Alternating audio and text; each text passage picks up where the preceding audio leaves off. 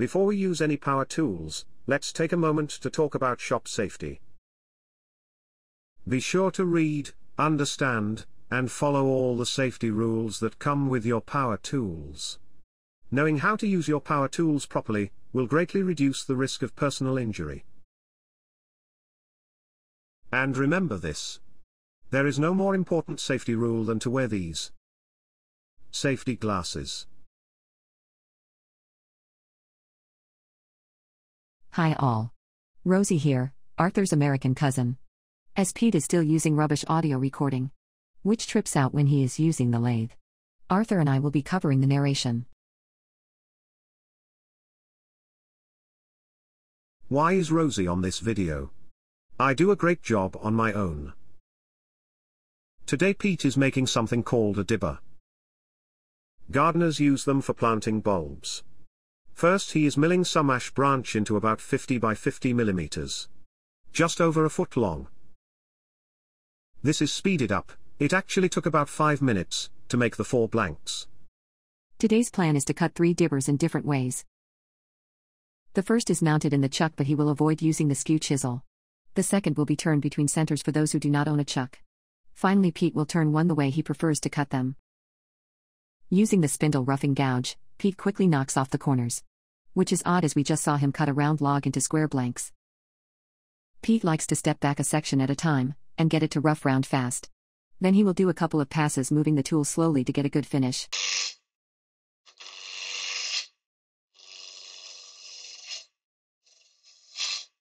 Be aware when you're doing it down here, you're a long way off of the centre of that tool rest. So don't push it too hard here.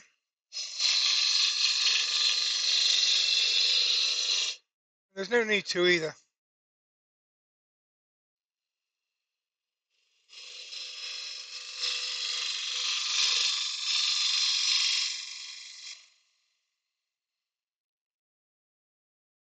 Having knocked it off roughly, a nice smooth cut, get a nice finish on it. And then look at the size. That's a bit bigger than I want at the moment.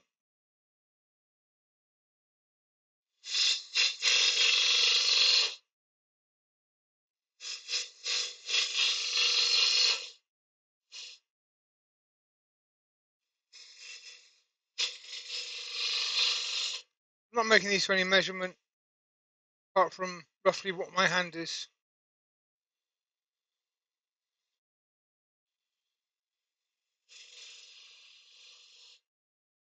And that's about right. Okay, going to switch to a 1/2 inch spindle gouge now. Going to knock this end off.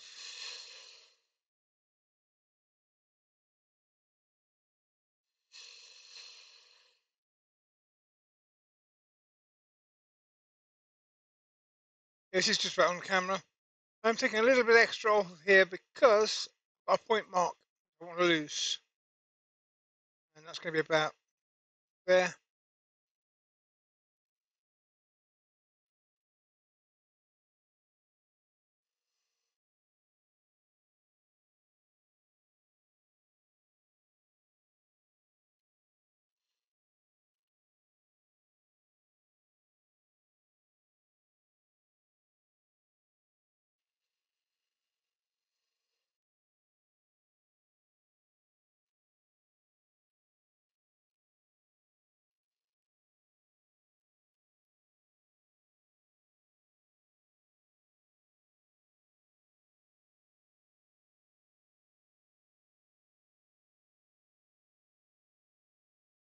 Reckon there.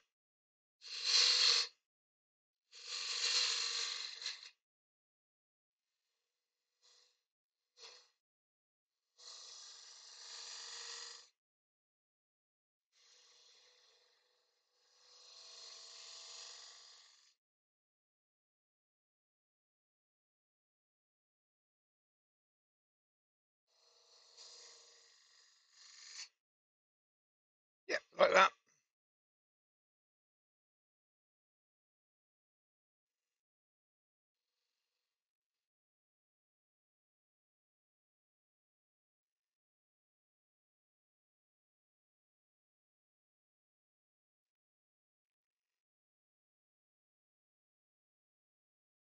This is an offset bead I'm doing here. I want this bit to be wider than the handle.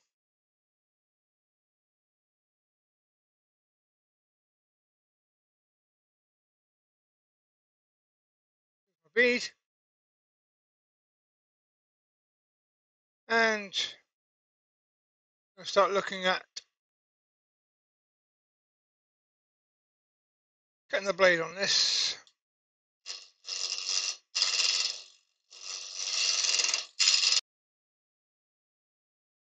Again, still being gentle.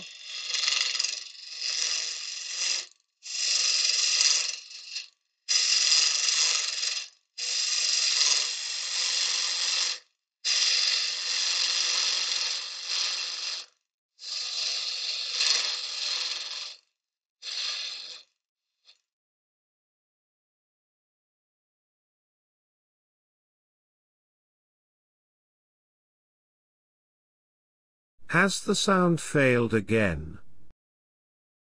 I think so. Yes. How far did he get? I don't know. I was checking my email. Oh. Okay. Well, he used the parting tool to size up the end of the taper. Now he is going to attempt to cut it with a spindle gouge. Pete will probably make a right pig's ear of this. He doesn't normally cut like this.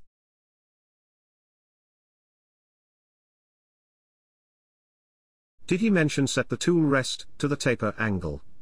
I don't know if he did. Anyway, just like you set the tool rest straight to get a straight cut, you can set it to the taper angle to get a taper cut.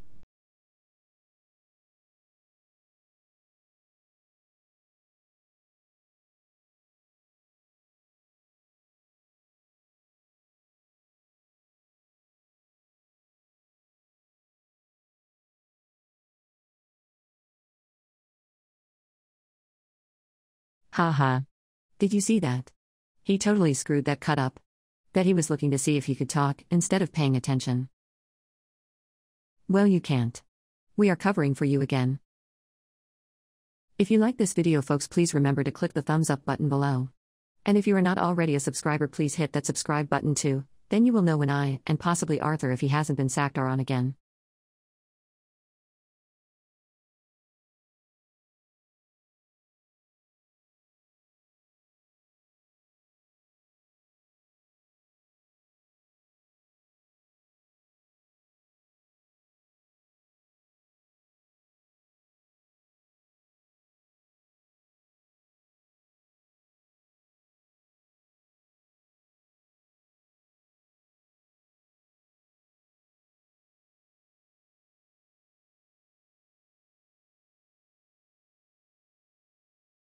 So that's it. Little half-inch spindle gouge. And now, half-inch spindle gouge, one taper.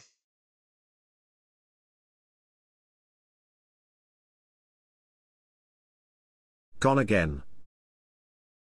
Okay, because this is in a chuck, Pete can remove the tailstock and trim off that damaged bit where the point was. Though he's giving it a little extra support with his hand.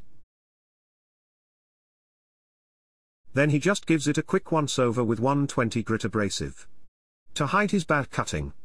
Then the twit paused the video while he went looking for his burning wire and forgot to unpause it. Luckily we are doing 3, and we can explain it on the next one.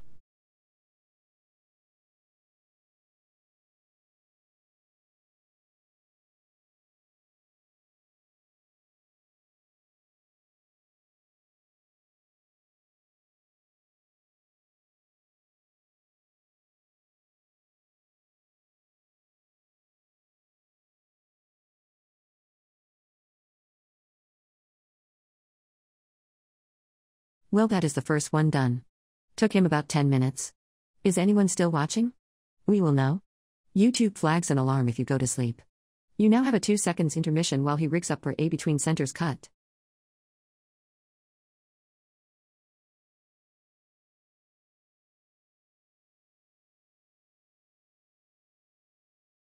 This piece is held between a Robert Sorby steb center and a standard live center.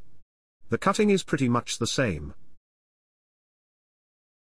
starting with a spindle roughing gouge. Once again Pete will quickly remove waste material. Once the corners are off he will refine the cut with some slow passes of the tool.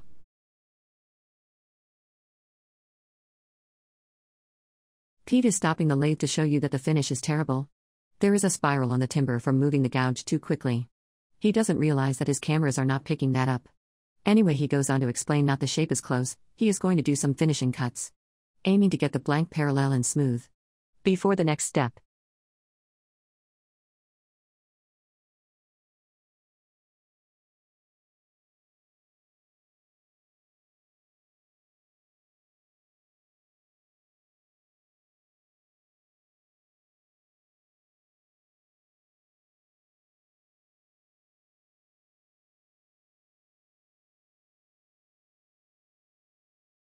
This is the same as the last one. Step down the handle to the right size. Switch to the 1/2 inch spindle gouge to shape the handle. And a pommel. Then like before he will use the parting tool to get a size on the end of the taper. This time Pete will use the skew. He really didn't like cutting a taper with a spindle gouge.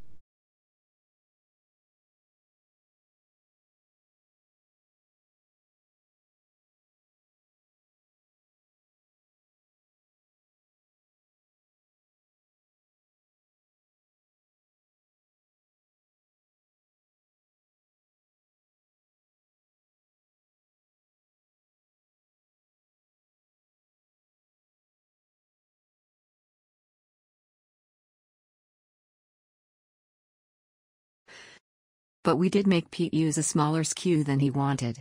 This is a 3/4 inch skew. As the cut is pretty much the same, we have speeded it up to double speed. I have other things to do, you know.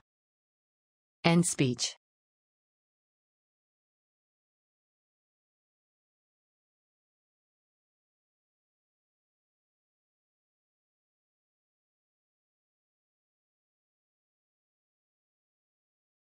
Despite the milling at the start, being designed to get the pith to the outside, so that it could be cut away in the turning, Pete in his infinite daftness, likes the look of it on this piece. So he is going to keep it. Quick bit of sanding. Then Pete will use the skew to make some small V-cuts. This will be for the wire burning that we missed out on filming in the first piece.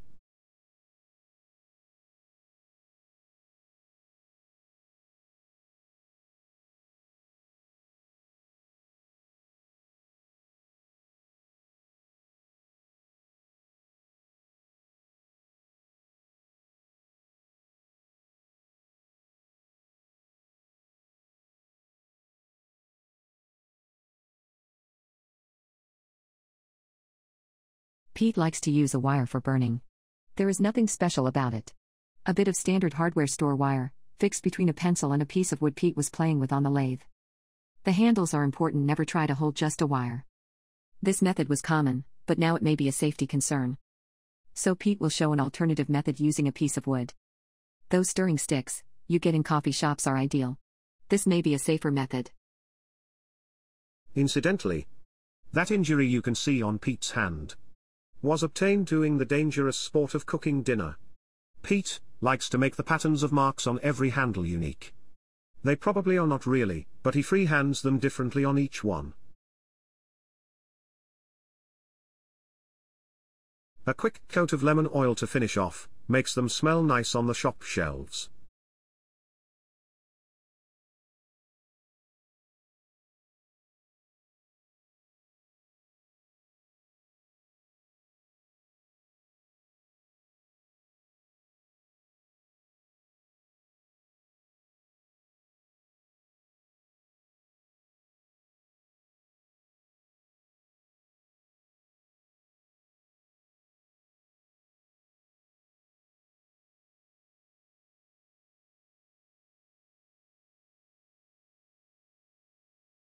No hero moves here. Shape it down so that about 1/8 inch of timber is left. Then release the tailstock and finish with a saw. Which is much easier if you are not trying to do it under a camera. As you can see, only a small bit to tidy up by hand. Third and final one for filming. There will actually be 12 made today.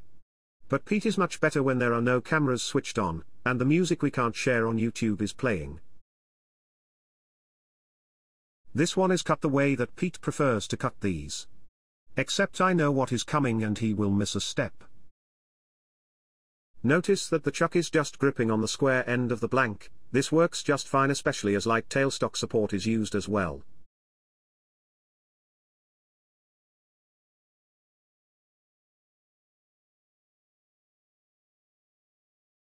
Apparently there is a knot in the middle of this blank. Or at least that is his excuse. I suspect he just looked at the screen and fell off the bevel. There may be some questioning why Pete cuts the handle at the tailstock end. Quite simply, he is right-handed, and cutting the taper right to left is easier. No editing on this one. It will take him about 10 minutes, so if you want to sneak out and put the kettle on, he will never know. Otherwise, put your favorite music on, kick back and enjoy the shavings.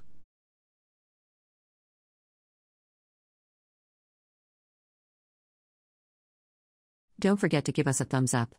Also, if you are not subscribed already, please hit the subscribe button and the little bell next to it. Then you will get a notification when I do my next show with Arthur and Pete. Don't nag, woman. You already asked them to give this video a thumbs up. I am certain that they will have already done it. Whatever you do, do not mention the Buy Me a Coffee link in the description. If Pete gets any donations, he may buy a good microphone. So I will not be needed anymore. Typical of you, Arthur. No ambition. If Pete buys a microphone, I would just start my own channel, and it would be great. But no. Just scroll down far enough to like and subscribe. There is absolutely no reason to read the comments.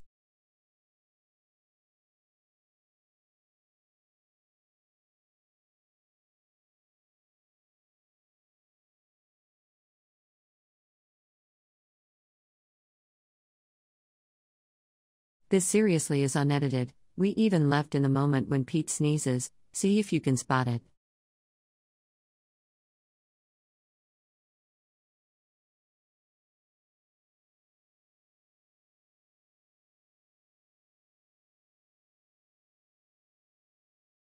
See? I told you he missed a step. He was supposed to finish the end of that pommel. Then use the cone live center, with some paper towel. Now he will have to finish that off the lathe.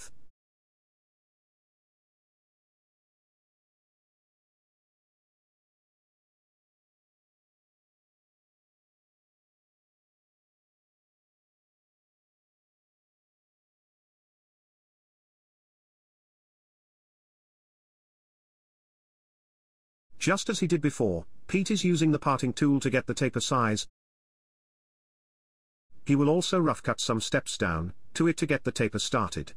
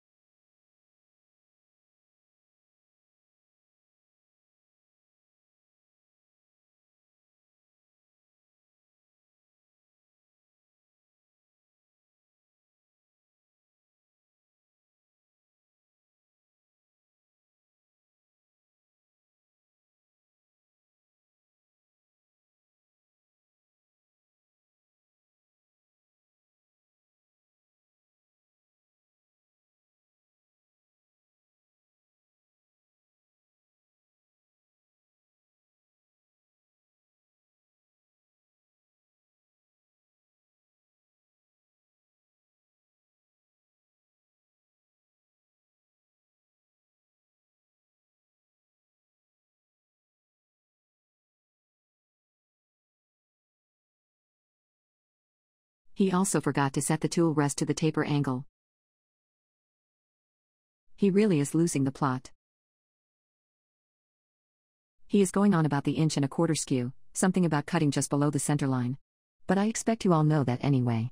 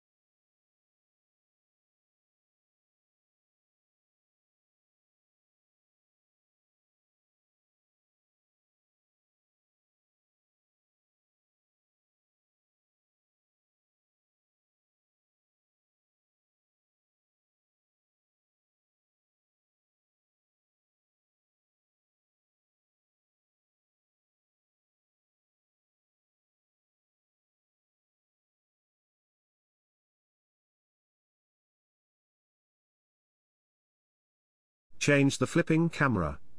Hey Pete, your arm is in the way, change the camera. Oh yes, of course, that was yesterday. So he can't hear me. Well, he's using the burning wire to put the marks on the dibber. You saw that on the last one, sort of about an inch apart on the pokey part of the stick, then a random possibly unique pattern on the handle.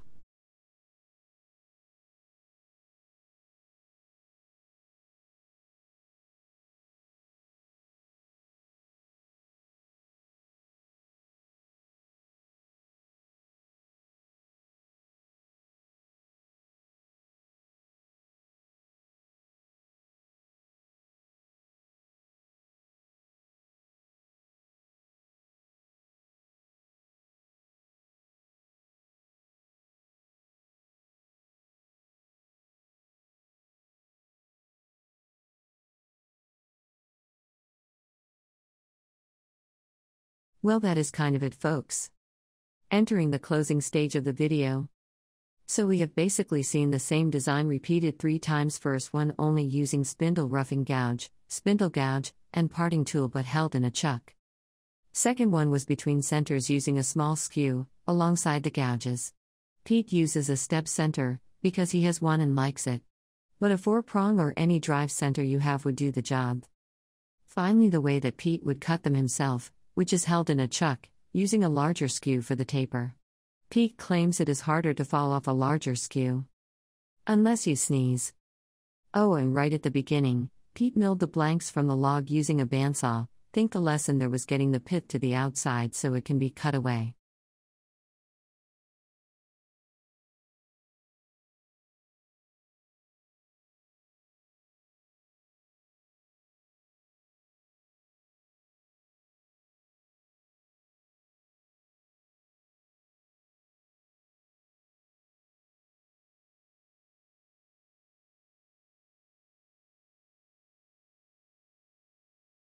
This video was primarily made for the Facebook group, Woodturning for Beginners.